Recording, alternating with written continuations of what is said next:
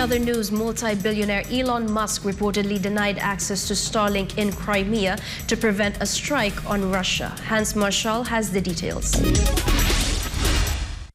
A New York Times report citing sources familiar with the matter claimed that in 2022, SpaceX CEO Elon Musk did not allow Ukraine to utilize Starlink satellite communication system to attack Russia. The New York Times report also said that SpaceX restricted access to its Starlink systems depending on frontline changes. It also used location data gathered by its service in order to enforce certain limits on satellite communication access, which supposedly caused problems during the counter-offensive of Ukraine. Since the start of the Russia-Ukraine conflict, SpaceX has donated over 20,000 Starlink satellite terminals to Ukraine to provide internet access. However, Kyiv reportedly wanted to use the systems to launch a maritime drone and strike Russian ships at Black Sea ports, to which Musk denied access to Starlink near Crimea. It can be noted that earlier this year, in a Twitter post, Musk said that Starlink will not enable the escalation of a conflict that may lead to World War III.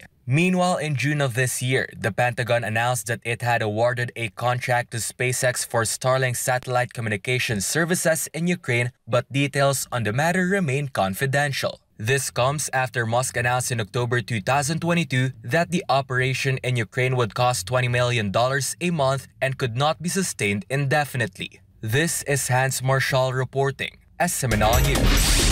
NASA's mission control in Houston, Texas recently experienced a power blackout that lasted for 1 hour and a half. The power outage meant the entire crew inside the International Space Station, which include astronauts and cosmonauts from different countries, had no means of communication with ground control. Francine Sagarino has the rest of the story. UAE astronaut Sultan Al Niyadi experienced several historic firsts while inside the ISS. A recent addition to that list includes losing contact with the Earth for 90 minutes straight.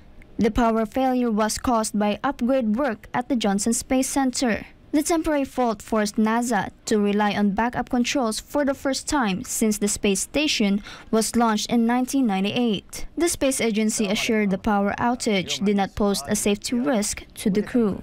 The Emirati astronaut is entering the final weeks of his historic mission in space as he is due to return to Earth in mid-August. He made history as the first Arab to carry out a long-duration space mission, as well as the first to perform a spacewalk in April. Reporting, this has been Francine Sagarino, SMNI News.